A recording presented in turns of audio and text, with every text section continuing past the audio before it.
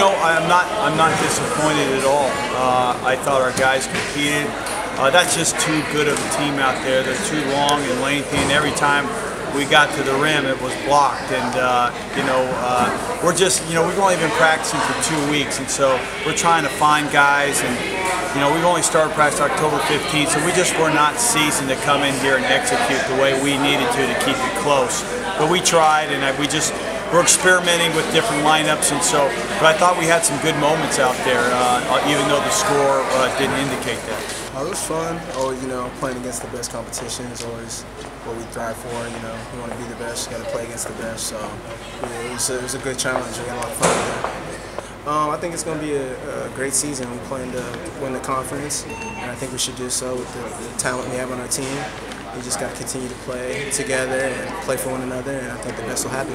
I think we got a good team. I think we compete hard. I think we got a lot of pieces, and I think when we get down to our level, I think we'll be a hard team to beat. I think those guys competed out there, and we just got to find the niche. We got to find our team, and that's what we're trying to do right now.